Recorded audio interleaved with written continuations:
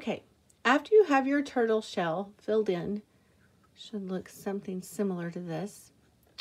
I'm going to show you how to paint his body, but we're going to mix some colors. This is a very limited palette that we're working with today, so I'm going to show you how to, oops, hit the camera. I'm going to show you how to mix a teal green. So you're just going to pick up some blue and put it here on your palette. Get your brush wet, pick up some green, and mix it here on your palette. And then you have a really pretty teal blue. Now, when you're painting with this teal blue, since we have mixed it, it's going to be really, really wet. So you don't need a whole lot of water with this. Maybe just a tad, but not a whole lot. Now, the color, the place I'm going to use this color is around his shell, this border around the outside edge of it. I'm going to keep the space in between those segments we painted earlier. I'm going to keep that white, and I'm just going to move this color around the outside edge of his turtle shell.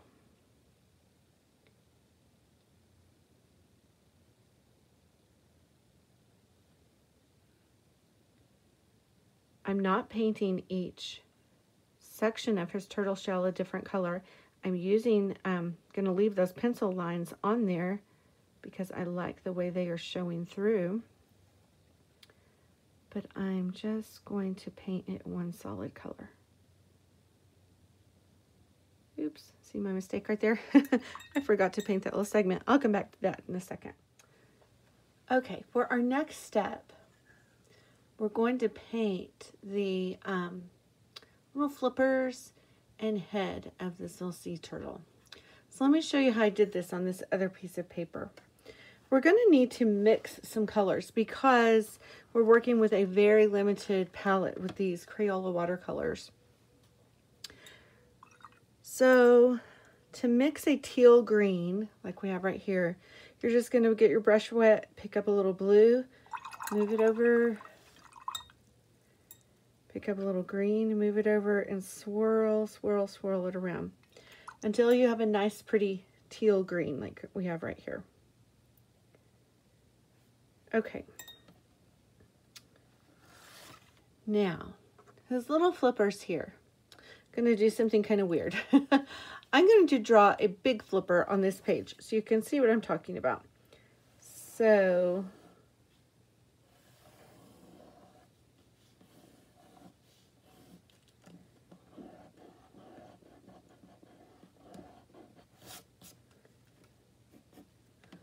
something like this. First thing I'm going to do is fill it in with this teal green. And you want to really make sure it is loosey-goosey. You want it to be wet. A really wet mixture.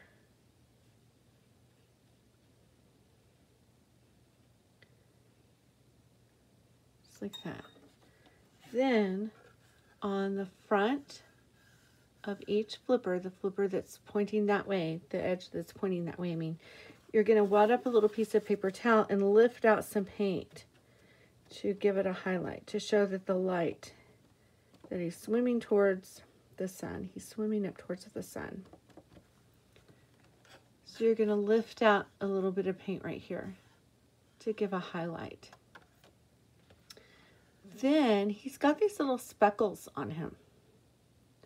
And depending on how wet this is, they may spread out a little bit, which would be okay. Some of mine spread out and some of them didn't.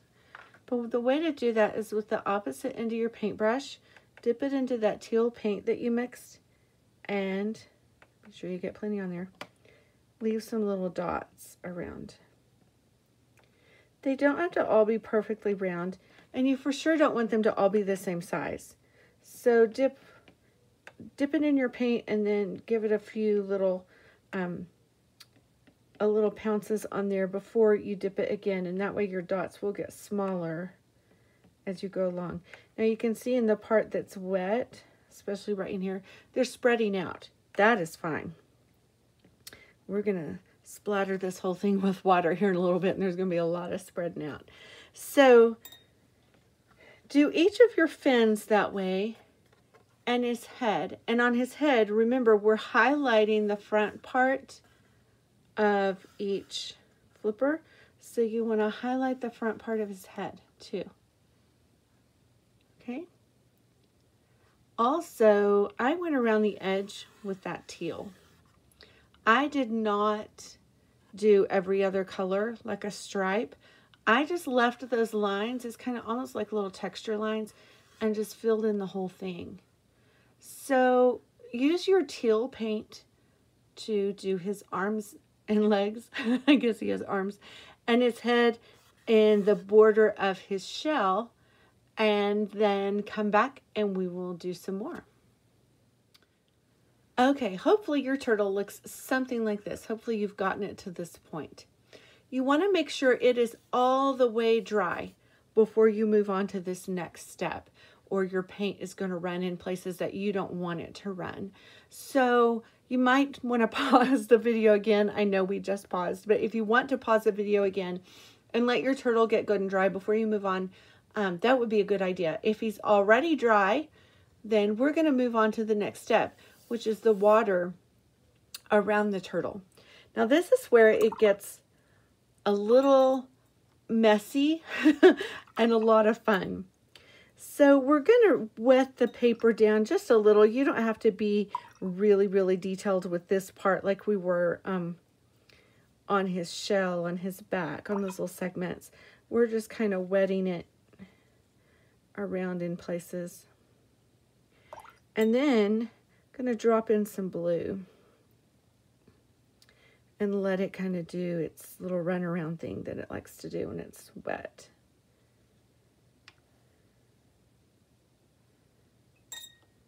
Oops, got ahead of myself there, jumped into some green. Okay, that's what we're going to do next, is we're going to add some green to that. And let it mix on the page. Now, if you mix it too much, you're going to get a teal, which is fine. That's a beautiful color. But we want to let it contrast against the turtle. We want the turtle to be the star of the show. So if you do end up with some teal, just try not to make it right by his head or right by his flippers. Try to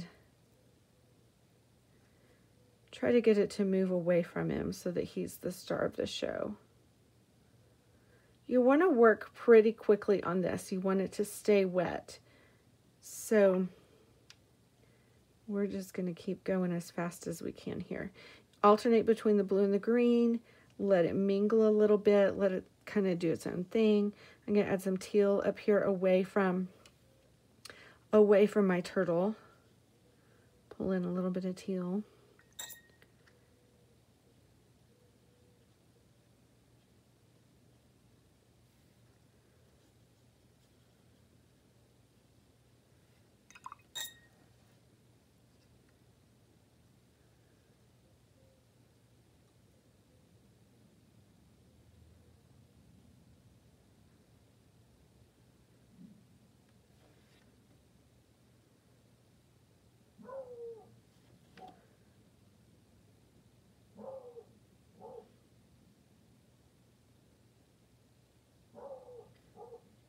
Okay, so now we've got him all surrounded by water, and here comes the messy part.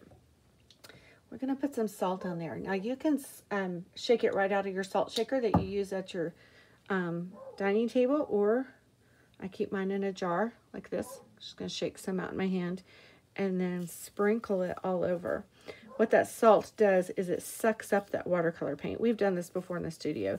It's going to suck up that watercolor paint, and then when it dries and brushes off, it's going to leave a really nice, pretty texture there. Now, while we still have it like this, we're going to do something that makes people a little nervous. I've done this in adult classes too, and it scares them a little bit.